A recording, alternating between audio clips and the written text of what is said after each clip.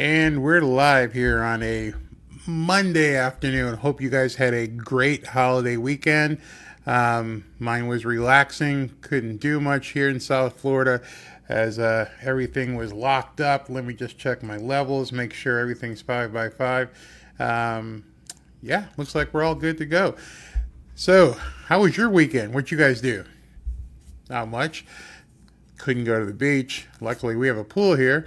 So we basically just hung out, dodged the rain, decided to just make fun of it and spend some time with the wife and watch some movies since there's nothing new. So we did some binging, watching the new, not new, but the Jack Ryan series on was that Amazon?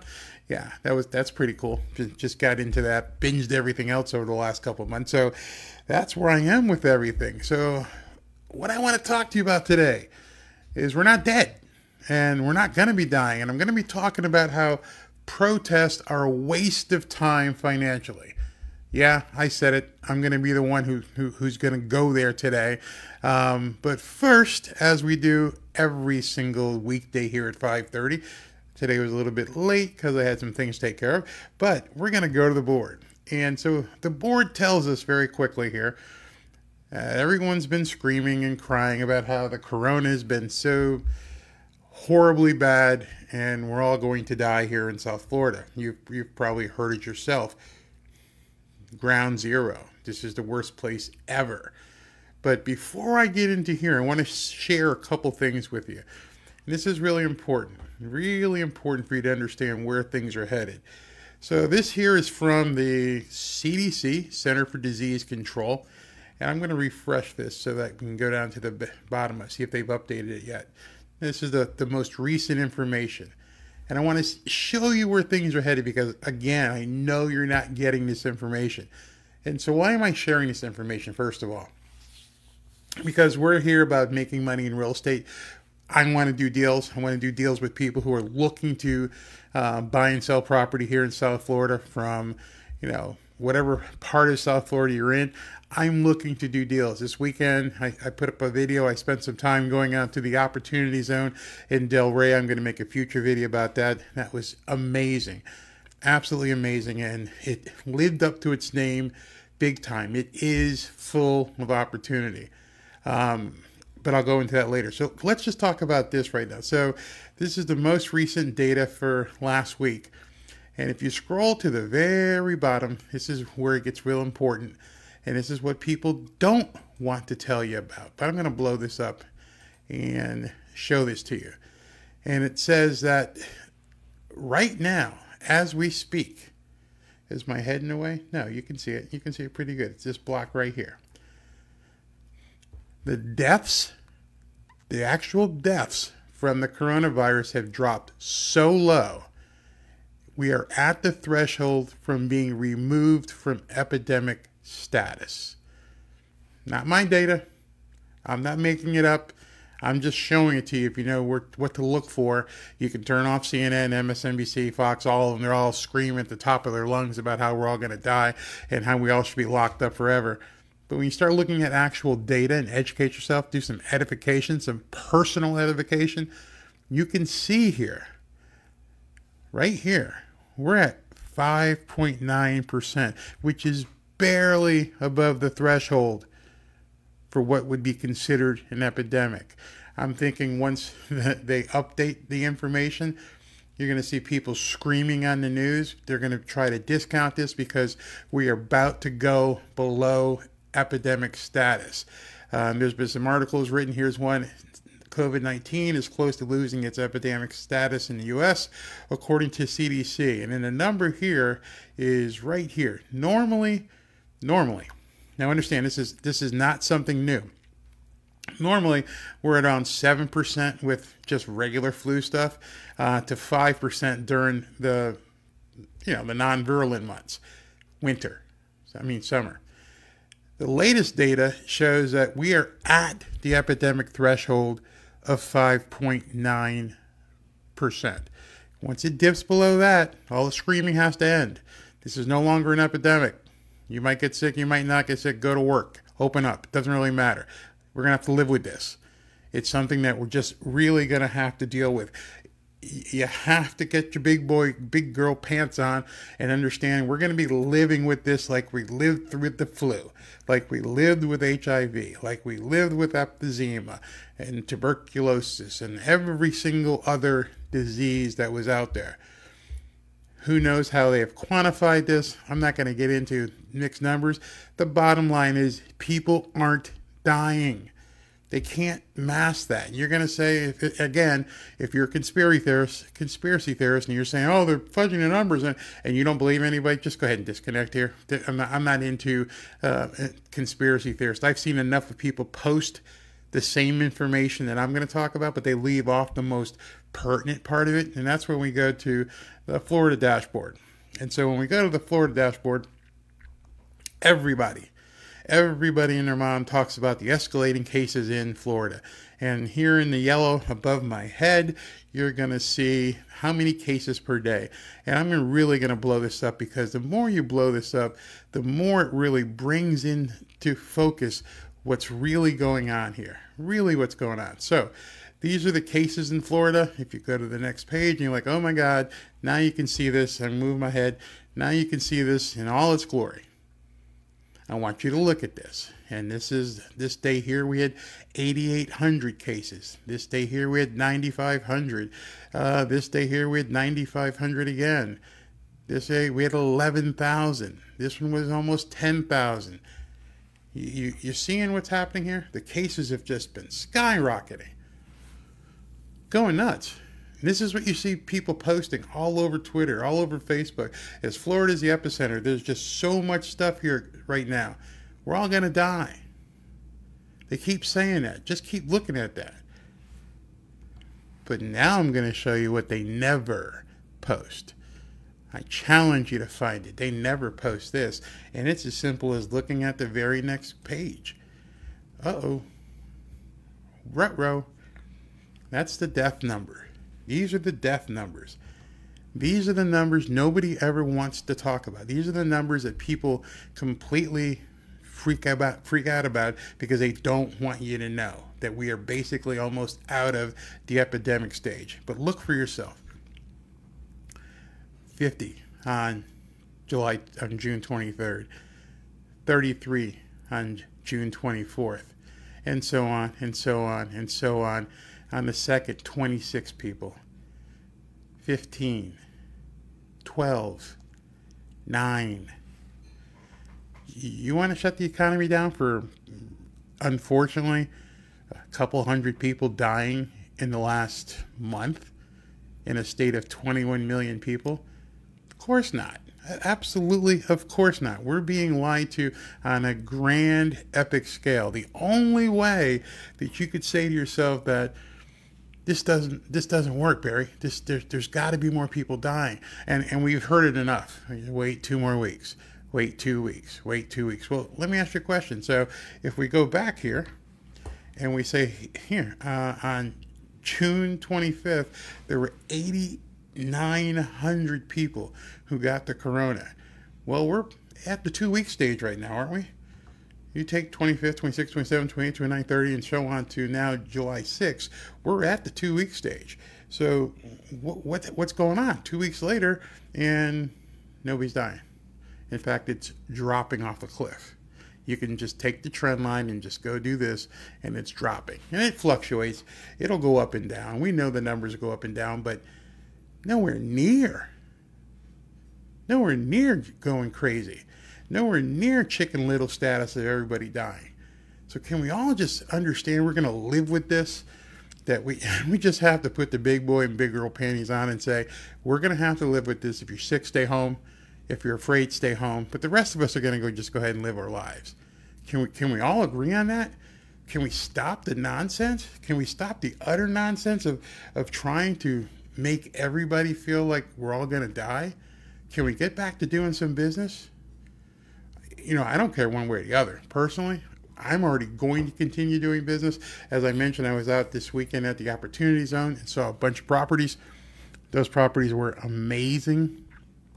And I'm going to look to buy. filing the paperwork tomorrow to start a fund, and it's just going to be awesome.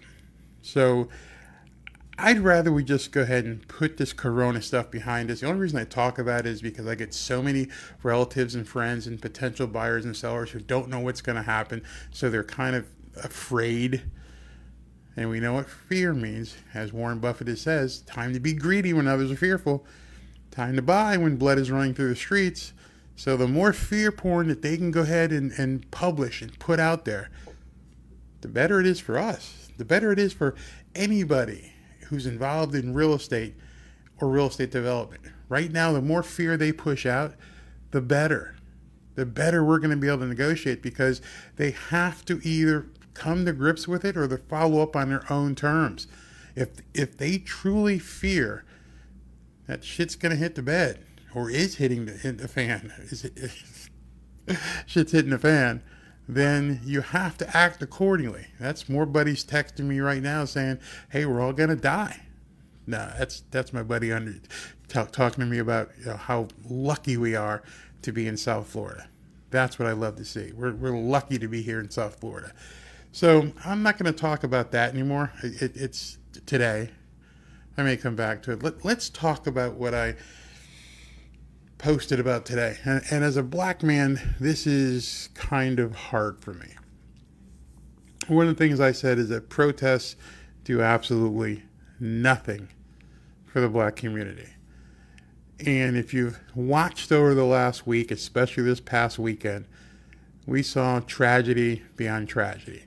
We saw, what was it, like 70 people get shot in Chicago. We saw 50 people get shot in New York. We saw an 8-year-old little girl get gunned down. We saw a 19-year-old young man get shot and killed. All black. Every single one of them black. We've seen more people killed this weekend in black on black crime than we've seen the entire year. And I'm talking 12-month year, not just since the first, killed by policemen. Yet we're seeing people protest, and we're seeing people run in the street, and we're seeing them tear down monuments because they want police reform. How about some self-reform? So today, this may seem a little bit pointed, because I'm going to talk to my black friends and people in the black community. I mean, one of the hashtags I follow, which is really good, is a hashtag called Buy Back the Block, hashtag Buy Back the Block. There's some people who've got some great ideas, and it's basically telling young black men and women, stop running in the street and putting your energy behind people who don't give a crap. None of the politicians that you have voted in, I won't say none, I won't use a superlative, but most of the politicians that you have voted in the last 30, 40, 50 years have done diddly crap to help the black community. There are still communities back in Connecticut when I was a kid that were ghettos that if I went back today are still ghettos. There are still probably family members who become legacy dependents. They're still using food stamps. They're still getting WIC. They're still getting Section 8. They never got off the treadmill. They never got off the plantation that they willingly. These weren't people who came over on a boat in chains and had to be pulled over and whipped and everything else. These are people who willingly stepped up and go, yes, sir, can I get on this plantation? Can you take care of me? You hear that today as well. With every demand that some of these protesters are giving, they're talking about, can you take care of me? We demand you give us this. We demand that you provide us with reparations. We demand that you somehow give us the information, give us the money that you owe us. I haven't seen one set of demands, and I'll call them demands. I haven't seen one set of demands or policy or objective that says enlighten people as to how to create wealth. Have you seen it? Have you seen anything in any platform by any politician, by any protest group that has said, show us the way to get to the next level? And then show us how to get from that level to even the further next level. Have you seen any of that? I challenge you. You won't see it. Everybody wants, give me. And that's the mindset and the ideology that's going to set them up for continual failure. There is no equity in a protest. You are not going to develop equity in a protest. The fair playing field, the level playing field is already here. There's no reason to fight for it. There's nobody who's going to stop you from moving forward, except the people who you supposedly follow, the ones who you say are going to lead you. They're the ones who are going to stop you. And that's whether you're white, black, brown, red, yellow, I think I got them all covered, queer, whatever.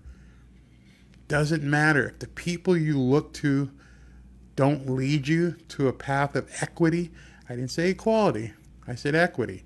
If they don't bring you to a position of understanding what equity means and how to become viable, then you're just going to keep spinning your wheels. You see, I was lucky. Very lucky. I was a product of a immigrant Jamaican man who came here with his brothers and started a construction company in the early 60s when there really was racism. And they had an old Jewish guy who helped them and got them going. And they started building. No, first they started renovating, and then they started building, and then, you know, they built themselves up a pretty good business. It sustained their entire families. And back then in the 70s, when my dad was getting $1 million contracts, there wasn't people. Yeah, there was people who were, again, calling him a coon like they've called me a coon. And that's just because of the ignorance and misunderstanding, because they don't understand that you can actually achieve, that there's nobody holding you back. So I want to talk to those people who understand that there is opportunity. I'm going to talk about the Opportunity Zone this weekend, which, you know, when I went out there in Delray, it blew me away, because what the city of Delray obviously did was get out there and bulldoze a bunch of empty, or what was property, and bulldozed it into empty lots. And now they're saying, hey, Barry and other developers, can you come on in here and rebuild this? We don't want you really to gentrify it. We'd like you to bring in some affordable housing and help this area. You know, all this blight. We took care of the blight. We just bulldozed everything down. Yeah, there's still some board ups and some horrific units there, but for the most part, it's just land waiting to be, you know, tilled, per se. And why isn't anybody from the actual hood doing this? I'll tell you why, because none of their leaders have shown them. You know, with these kids dying this weekend, well, they didn't die. They were murdered. With these kids being murdered this weekend, check and see if you saw Maxine Waters or John Lewis or Al Sharpton or any of the aforementioned leaders telling them, hey, don't do that, we've got a better way. Nope. There's always an excuse. I'm done with excuses. I'm done with excuses. So if you'd like to understand how to take it to the next level and become equitable, building equity instead of equality. Equality is not something to attain. It's a road along the way. If you're always looking for equality and I want to be as equal as this person, well, yeah, I'd love to own a jet. I'd like to have a jet. I'd like to have a 10,000 square foot home on the intercoastal. I want to be like he or she. That's being, you know, equal. How am I going to get there? You want. I don't want anyone to give it to me. I just want to have the opportunity to have the equity to buy into it. See that difference there? Being equal with somebody says everybody gets the same thing. It's a mantra. It's Marxist. It's communist. They keep using the word equal, equality, equality. There can't be equality in America. There are going to be people who clean. There are going to be people who sweep. And there are going to be people who own the buildings to employ the people to clean and sweep. There's nothing wrong with that. No one says you have to be a sweeper or a cleaner all your life. You could start as a sweeper or a cleaner, and then you'd learn how to move up.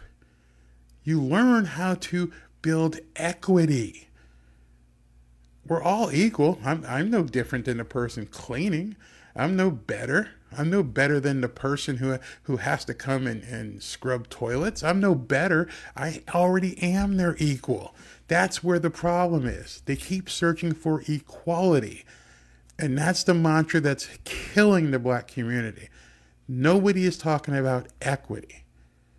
And I don't know why, except for the fact that politically it makes more sense. It sounds good to say we're all equal, but the only way their equality is met is by telling you what you have to give me.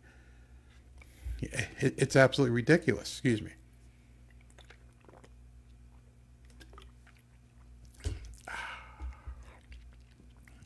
So how do you get equity?